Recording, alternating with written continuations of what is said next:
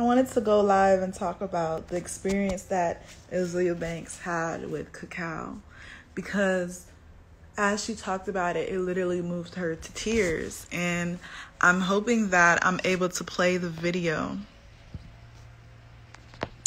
Yeah, I care package. So let's watch it first. But you guys that have been following me, I don't know, maybe for the past 10 years of my career, like everybody knows Azealia Banks deals with depression, anxiety, PTSD, like, you know, just a lot of things. And today is the first fucking day in like maybe 6 years that I've felt this happy and joyous. I woke up this morning and I ate this chocolate bar for breakfast. I know you're not supposed to be eating chocolate for breakfast, but I just wanted something. I ate this chocolate bar, and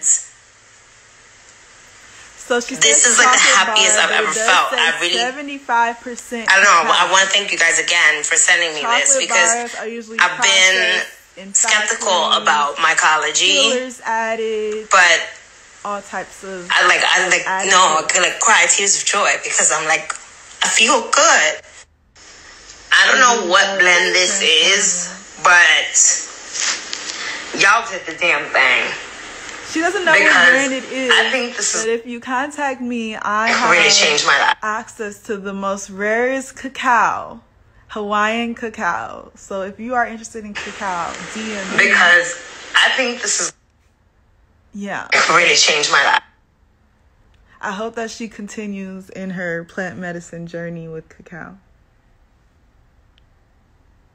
So I just wanted to show that, because on top of that, my name is Cacao Siren, and as we know, she's a fellow mer. So I love seeing my mers deeply connect with cacao, because there's an alchemical relationship there that I am slowly exploring. But cacao gives me so many mer stories, and it's immensely filled with gratitude, love, and honor that she is a guide of these lost lineage stories. So shout out to you, Azealia Banks, and shout out to all choosing to heal.